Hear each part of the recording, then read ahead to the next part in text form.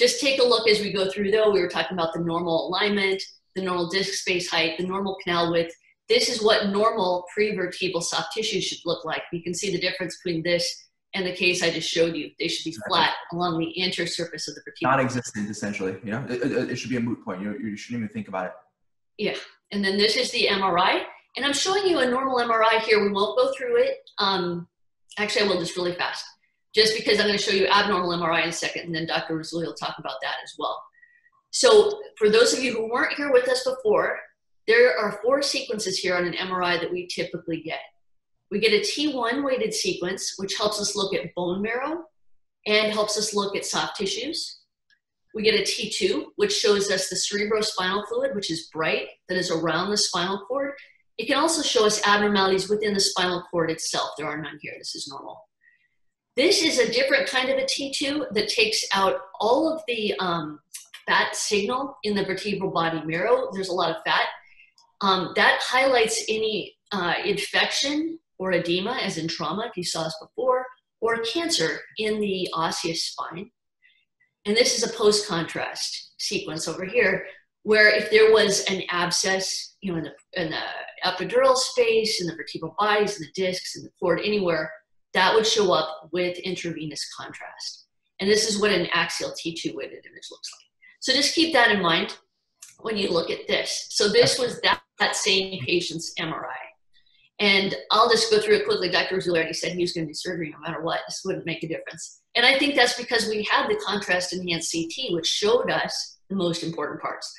So this is the sagittal T1. We've lost our normal vertebral body marrow signal here. We've lost our disc here.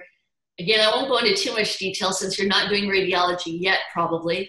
Sagittal T2 shows us the cerebrospinal fluid that should be around the spinal cord. At this level, it's all gone. So we know that spinal cord is being compressed by this spine, which is subluxing or focal kyphosis, as Dr. Rasouli said.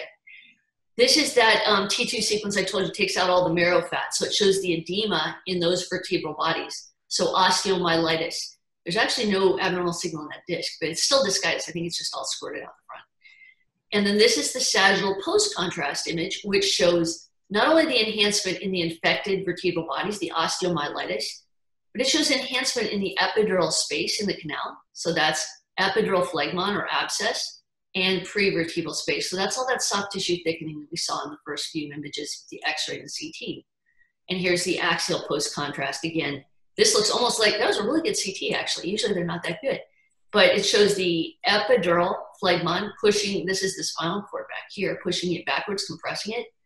And the prevertebral edema, or edema and phlegmon and abscess. Yeah.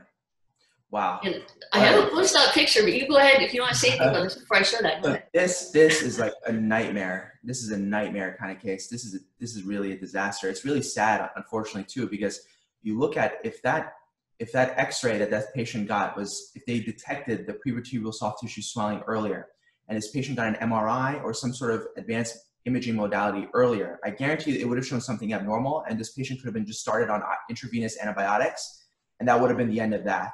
But now you see what happened is this is kind of the natural history of what will happen with untreated infection.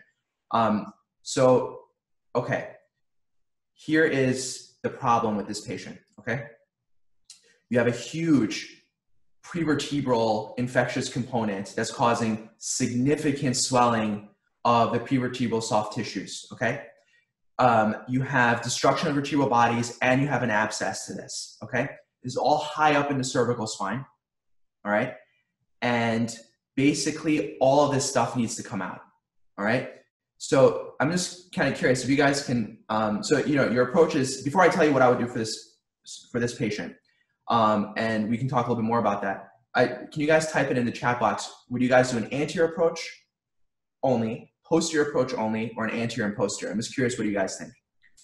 Wow, if they know that as medical students, I am just so impressed. I need to go back to medical school. Yeah, let's just see. I'm just curious, and obviously, like, you know. Actually, there are residents here. There is a right answer to this, but I'm just curious what you guys think. So, if you're going to go anterior, you're going to take out this infection. You're probably going to do corpectomies here, and you're going to place, you know, obviously do some sort of inner body here, and then just you're done with your surgery, right? If you're gonna do posterior, right, you're gonna have to probably decompress the lamina posteriorly, instrument, and then you're just gonna treat this. Your goal then would be treating this with antibiotics. Hopefully this stuff will go away, right? And then if you do anterior and posterior, you're obviously gonna do both, right? Okay, I see anterior and a couple of anteriors only. Interesting. Yeah, I wish I could vote. I see a couple of anterior and posteriors. Can I vote too? Sir, can you repeat the question again? Yeah. What would be your approach? Anterior only, posterior only, or anterior and posterior? Can we go on? Are you done? Or are you still waiting for answers? I see a couple of good answers here. All right. So let's. I see anterior and posterior both.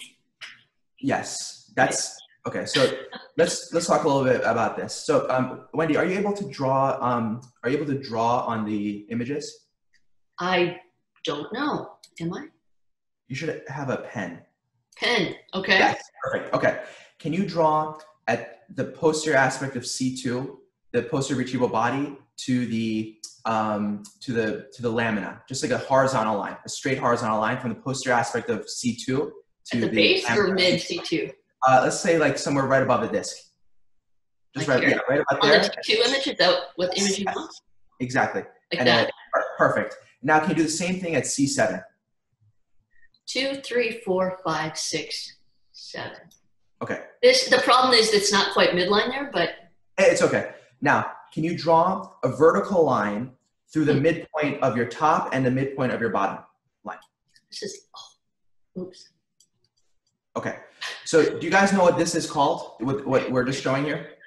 Does anybody know what this is called? I'd be very, very impressed. Not sagittal balance, Mike, but you're thinking along the right lines. Not the plumb line, but you're thinking along the right lines.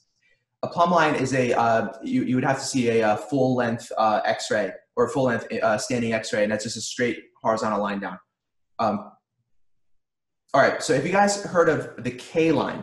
Okay, it's a type. So this is essentially showing what the K line is, and this is what we use when we're looking at anterior versus posterior approaches to OPLL, or ossified posterior longitudinal ligament. All right.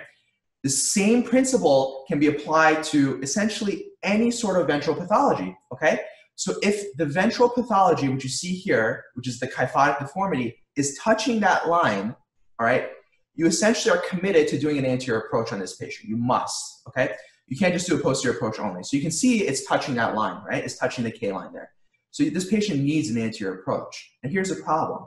This patient's bone is essentially mush, okay? When you get in there, it's gonna be like sponge. When you drill it out and you start, doing your work, you don't have good solid bone to get a good solid fusion, right?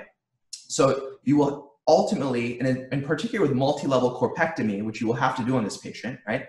You will have to back this patient up posteriorly. So a patient needs an anterior and posterior approach. Hey everyone, Ryan Rad here from Neurosurgerytraining.org. If you like that video, subscribe and donate to keep our content available for medical students across the world.